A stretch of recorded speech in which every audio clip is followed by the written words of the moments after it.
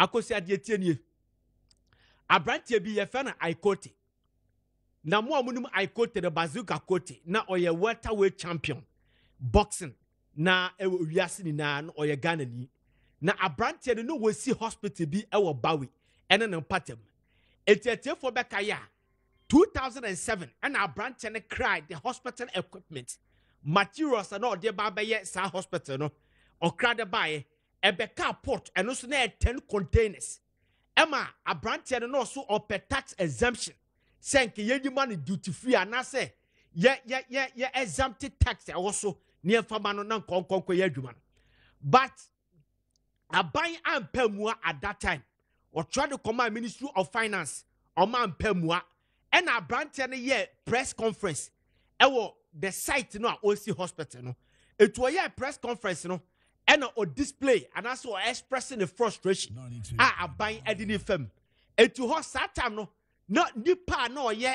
a finance minister the late Kojo Baredu ye be kai no a nyame fa the crazy Kojo Baredu the finance minister and Kojo Baredu release a statement about bontin through the special advisor ye friend Mr. Arike Pokuchei and or the babontin or beka say omate de owura Ikote eka no nemom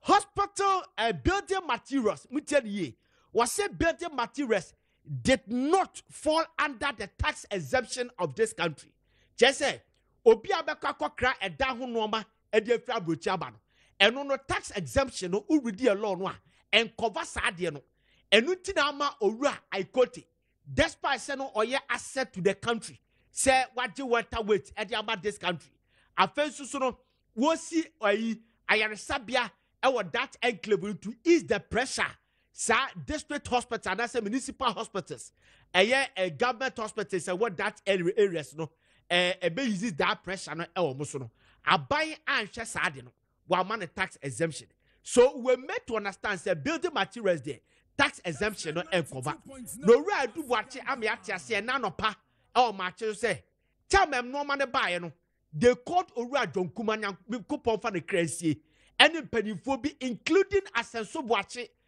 nei oye work and housing minister you understand say omumua na kiyeji sa enoma ne mra na asemu a owura Asenso Boache ekache ne say sa tax exemption no any port sam no de an de pass ye be sa de etina me expect say enkowura Sami Adu Boache mra owura Asenso Boache ka sa de ne kire om no na se komukoka kire kotokohene otufo say to the second because our project we say no eye kotokohene ne dia eye kotokohene Asante Hene 25th anniversary legacy project eti ushomu a eye kotokohene e na esiesie eye friend say konfonochi eti kema kon ayi kotokohene te otufo aso te ya na ko use the office to issue ebi oba call the finance minister the dem ma yemu bi no ano no kotokohene enya dem ma no eti ebi eye contact ni earlier on ebia na kiamba bedru baby ani adru you understand because project no eye ono kotokohene ne dia ono ne eye adekwati ameka sa ne say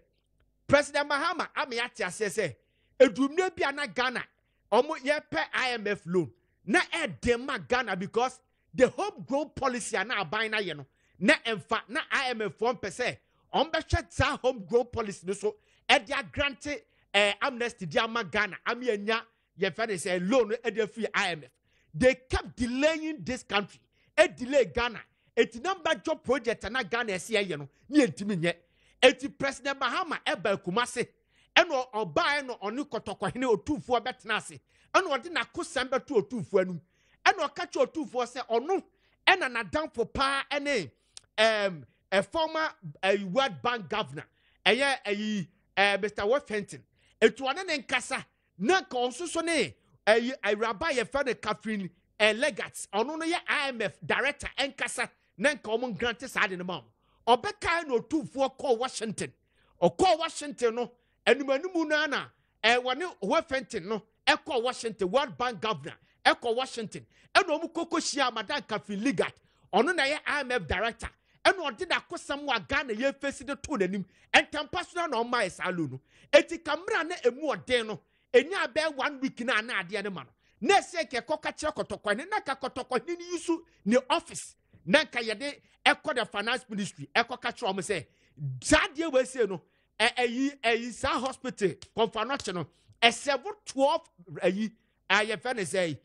regions and a Confanoche ne several and a abaya sadie say no na ka oye ne mom ye ni agiate ho so ye pese ye enti aban mu aye enti se ekotokwa ne de no office kwa na nke mu aye du na ka timi aboa enti ebesere se next time going forward no since the project no the 25th anniversary a legacy project of Otufo say to the second no ye bese say no maybe be say na ye fanfa hodom na enoma ankwankwan ku delay na aban so ye ka say enoma bi say no e ba finance ministry ho no na sen ka omo wo so e de ma omanpanini no omanpanini see shared how agency this project is out on no kwa no betimi aboa no na enkenoma no entimi nche na etimi aboa because President Kofa ye bida ade e boa this country de nu kwase toto na sesa se abedi pellet bi ka se obebo ba ama Ghana ya nyi ni kan fa ma no a wo mo a am ye yi ni card ma no ansa no aba e de ne si ho kwan se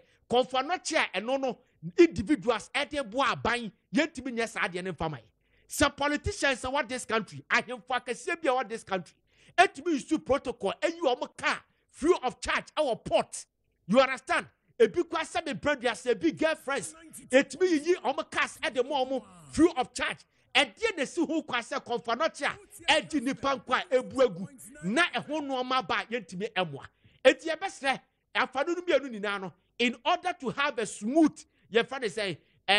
renovation of Confanoche no we should put everything in its position so that we can move forward as a country. Thank you very much.